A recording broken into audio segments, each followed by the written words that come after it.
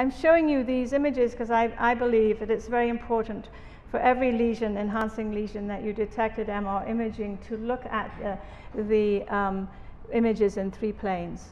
Don't forget to do that. Here's a case mammographically biopsied in situ cancer, solid with necrosis, small area. Here we can see the calcifications.